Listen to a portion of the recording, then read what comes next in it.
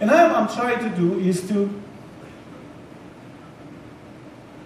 control, directly map motion of the hand. Yes. See how precise it is. This is direct mapping, where I map one-to-one. So even tiny motions like this produce exactly large motions on the screen. So I can control this little blob really, really precisely. Just tiny motions with my fingers.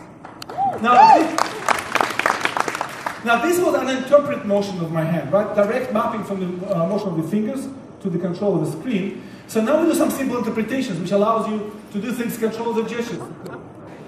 I can do it really, really fast.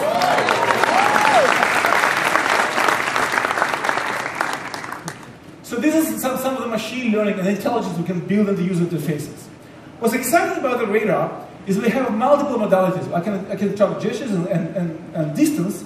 So the next demo, I can create multiple controls separated in space. But in this case, I can control hour. What time is this? I think around 9 or something. Right? Okay, 10. Okay. And here, we can control minutes. And I can go back to hours to control hours again. And then control minutes again. I can do the whole day. Now, let's not forget, this is not just a micro sensor and micro gesture sensor, right? It can do a lot of things.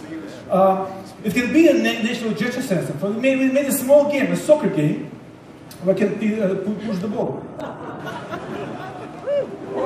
Yay! I pick these games, I always win. You can't lose with this game. So, back to the project. So in Project Soli, our what if became what is. We built a sensor that is small enough to fit into the wearables, a new sensor to fit on the wearables, but powerful enough to capture the exquisite manipulation capabilities of your hand. It's very powerful, a new sensor modality. We're working on finalizing developing of the brand of the board and software API that we're planning to release to developers later this year, so that you too can begin experiment and play with this new sensor modality and create new amazing things. Yeah!